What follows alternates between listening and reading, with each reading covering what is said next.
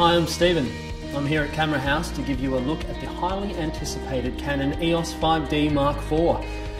This camera is the upgrade to the 5D Mark III, and I'm telling you, this upgrade is an upgrade in every sense of the word.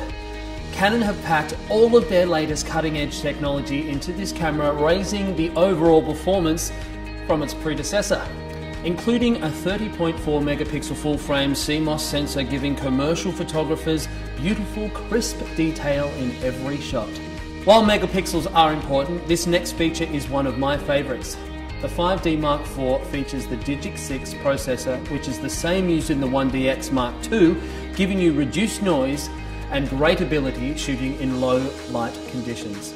This is also enhanced by Canon introducing a digital lens optimizer, which dramatically improves the image processing capability. The digital lens optimizer technology ensures that chromatic aberration, distortion, peripheral brightness, and diffraction can be reduced in camera for both RAW and JPEG shooting. This I like. Autofocus is now even more accurate with a 61-point reticular autofocus system. So the camera will track movement in focus and capture fast-moving objects with razor-sharp detail. It gives you an amazing level of composition freedom even at f8. All of this can be viewed by a dramatically improved viewfinder, which also packs 100% coverage. Excellent image quality can be achieved when shooting at high ISO speeds. The standard ISO speed range expands 1/3 EV steps, and thanks to the newly developed CMOS sensor, there is an enhanced noise processing algorithm for shooting underlit scenes.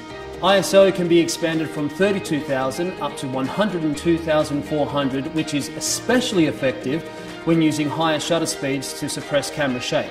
The new 5D Mark IV performs well when shooting dynamic subjects thanks to an enhanced 7 frames per second capability. And it also has a dual pixel RAW feature, which will be commonly known as DP RAW. This is a special version of RAW image data that contains dual pixel information sent from pixels. When developing dual pixel RAW image data using Digital Photo Professional, dual pixel information recorded in DP RAW data is used to enable image micro adjustment, bokeh shift, and ghosting reduction. As you would hope, the 5D Mark IV has the 4K movie capability at 30 frames per second. Plus, it also has a host of other movie shooting functions, including HDR and time-lapse movie mode, audio monitoring, and high frame rates including 100p to 120p in HD.